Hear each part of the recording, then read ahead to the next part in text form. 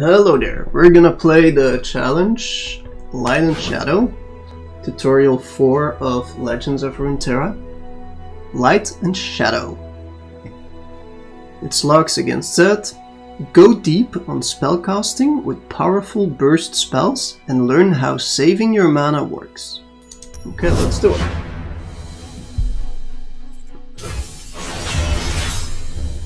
So, Light and Shadow. Burst spells, spell mana, these are some important words here.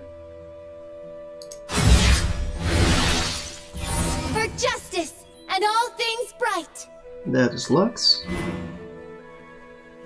You drew a spell. Spells are powerful cards that can turn the tide of a battle or an entire match. This spell has 3 mana. It's burst speed. You can see that here again.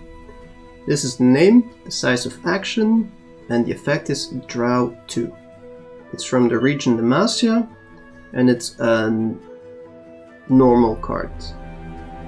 That's all you can see right here. Spell speed. Burst spells are the fastest spells in the games. They take effect immediately and don't count as taking an action. Remember when you have an action and then the enemy and then you and then him and then you and then him and then you and then him or her, whatever. If you play this, it's still your action. You can play as many bursts as you want, as long as you have the mana for it, and it will still be your turn. So they are very, very fast. Okay, so we're gonna cast this spell. So we're gonna take it from our hand, put it on the field. It will resolve instantly. Now it drew us 2 cards. One is Final Spark, also a burst spell, but an expensive one for 8 mana. That will deal 6 to an enemy unit. And it drew us another card, a Follower, a unit, Bright Steel Protector. And if you play it, you give an ally barrier. We're gonna play this one. It's 2 mana, we can do that. We cannot play this one. With 3 power and 2 health.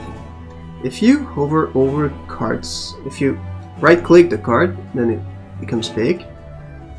And then you can hover over words like barrier. It will explain you what it does. In this case, negates the next damage the unit would take, lasts 1 round.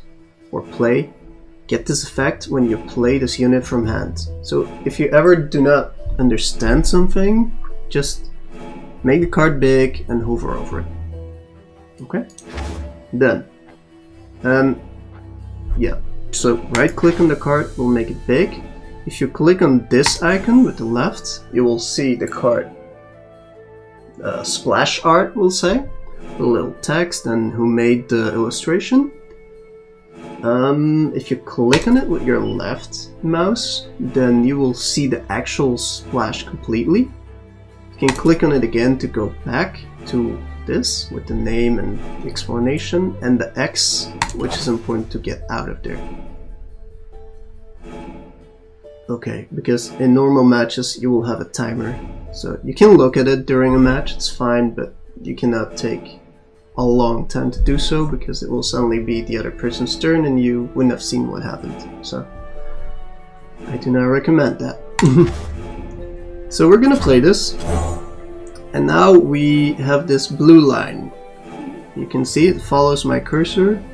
I can do something with it. I can target an ally. So it gives an ally barrier. So we're gonna target our Lux just by hovering over, and then we're gonna left click. And she's now getting the barrier.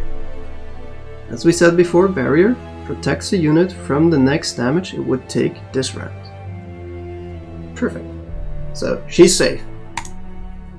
Okay. Time for this candle to flicker out. That's Zed. We'll see about that. Okay, inspect. Right click Zed to inspect him. This lets you view a card's information, such as text, associated cards, and effects. Okay, so if we do that, he will become big. So you cannot do that with your own cards alone, you can also do it with enemy cards. Obviously only the ones you can see, not the ones in his hand that he didn't reveal yet. So Zed is champion. If he attacks, he creates an attacking living shadow with my stats.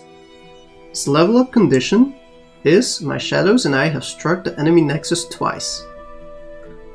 If you click on the side here, then we see the living shadow. It's ephemeral, which means that this unit dies when it strikes or when the round ends. It's a 3 mana, but you don't have to spend that because he just creates it without any cost. So the living shadow will just be there. And it has 3 power and 2 health. So he basically makes kind of a duplicate of him, stat wise he does. So if he's gonna attack, there's gonna be 2 of them.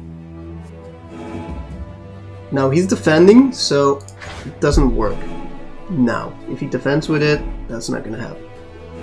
So we're gonna attack with our both units, so both put them on the field. And we're gonna commit our attack by pressing the attack button. There we go. He's gonna block like this. And enemy spells, he's using a burst spell too. He's gonna protect himself, his set, with this spell. Discipline of Fortune. Here you go. Discipline of Fortitude. It's a burst spell, 2 mana, and it gives an ally +0, +3 this round. So +0 attack and +3 health. That means his set is now a 3/5.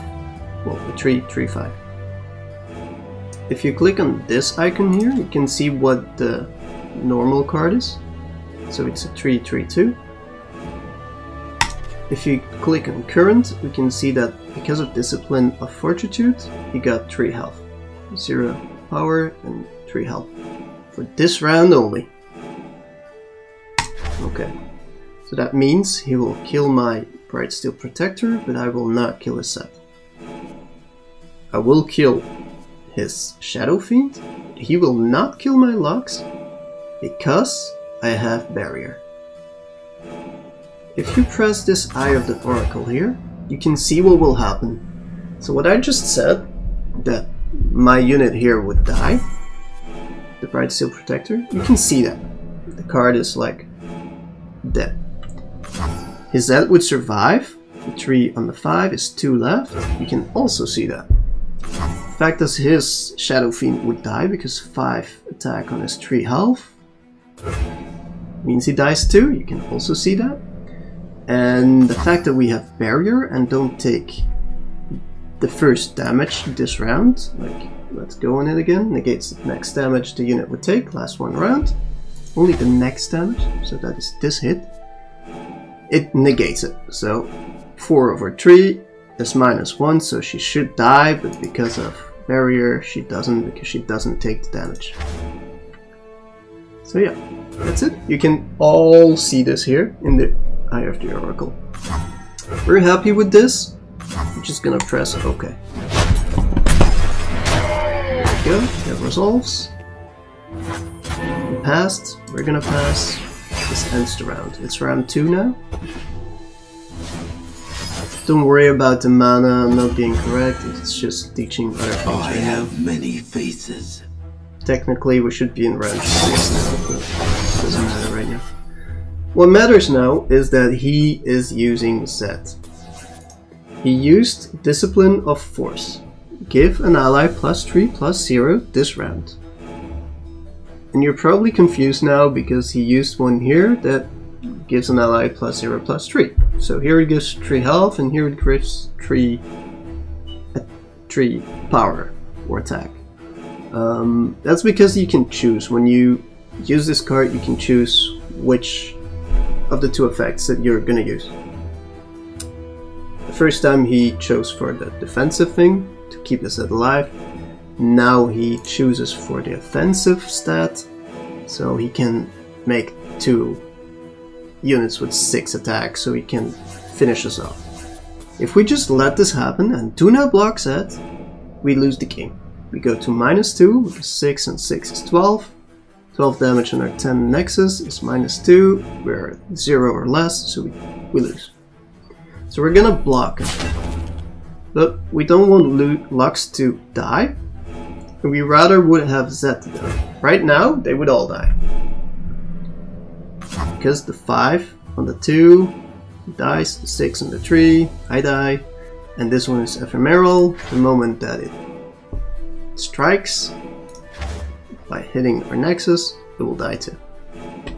But we're gonna use this burst spell called Prismatic Barrier, and it gives an ally barrier this round. Remember that effect? So we're gonna play it on the field. Now we're gonna select the blue line again. We're gonna select the Lux. There you go. So now if you look, he's gonna lose everything. I'm gonna lose 6 Nexus health, but our Lux is gonna stay alive. Bonk. This is the best we can do for now. Okay. Oh, there he is. He used the spell Shadow Shift. Burst swapped 2 allies. So he swapped them in place. So that means his Zed will still stay alive and his clone will die instead. We can see that here. Too bad. It's smart of him because this one would have died anyway, and he still has 6 damage on our Nexus now, as you can see, and he still keeps his unit. So it's a very good move he did there. Okay. There we go. Okay, we're gonna pass. He passes too. At the end of each round, up to 3 of your unspent mana becomes spell mana. So here's your mana, his mana. Whatever is left goes into the spell mana. Same for him. So this 1 that is left for him mana becomes 1 spell mana. The 3 we have left becomes 3 spell mana. If you have more than 3 left, all of that excess mana is just lost. Because you can only bank 3 spell mana. 1, 2, or 3, that's it. Let's light him up! Okay. Use your spell mana to cast Final Spark. So we got 7 mana. So this 8 mana card, we shouldn't be able to play it. But because we use spell mana 2, spells will always use spell mana first. There's only 3. We need 8. So it's gonna get the rest from the normal mana. If you hover over it, you will see that they become white. Or white-ish. So that's a total of 8. And we're gonna keep 2 mana left to do something else. So we're gonna actually cast Final Spark on Zed. You see the blue line again. We can not only target our own people, but we can sometimes also target enemies. Into there we go. Darkness. Zed is dead. Lux also levels up. And now we need to help Lux defeat the Order of the Shadow. They have 10 health, Nexus health, we have 4. It's important, we can attack now. For justice and all things And right. Lux, if she attacks, create a Final Spark, in this case. A leveled up Lux. There we go, we create another Final Spark, we can use it next round. There we go, there's nothing we can do, we have 3 mana on this one, 8 on that, we only have 2. But we're gonna make that go into overflow and into our spell mana. If he stops now, then he's gonna have 3 spell mana and 0 mana. And then next turn, like 1, 2, 3, 4, 5, 6, 7, 8, because we're around 8 then. He's gonna have 8 mana and 3 spell mana, so a total of 11. We're gonna have 8 plus 2, which is 10. Which is still not enough to play both of these. Okay, pass. 8. We are gonna play the Brightsteel Protector, I think. Let's first see what this is. Let's first draw 2. Okay, let's see what we got. We can do a bunch of things now. But he's attacking, so we're gonna attack Protector Lux. I'm gonna play the Brightsteel Protector unit. Play give an ally barrier. We're gonna assign Lux the barrier so she doesn't die. Now we can block with it. We will also block the other one. Because if we don't, we lose the game. You see? 0, we lose. So we have to block it. We could barrier our ally if we want to. And let's just do it. Yeah. That way she will survive too. His units will die. Ours survive. Maybe it was a mistake, maybe not, we'll see. And let's play Citriel too. Yep. Choose 1 mana, got 1 left, that will go to the overflow. He's got 5 left, but his mana, spell mana, is already full, so he will just lose his 5. It didn't use it. And round. It's round 5. Should technically be 9, but whatever. Now we can choose to play this one, but then he gets a turn too. And with 9 mana and 3 spell mana, it's 12 total mana, he can do a lot of things. So we're not going to take that risk, we're just going to attack with everything right now, which should be enough to finish the game. This is called an open attack. The moment you get your turn and you can attack, instead of playing a card on the field first, you instantly attack. That means that he cannot put units down to defend, to block. It's a very powerful something that's sometimes not a good idea and sometimes a very good idea. It's up to you to choose when you want to open attack and when you don't. If we would first put a unit on the field and then attack after it's his turn and then my turn again, then we attack. And that's just a normal attack.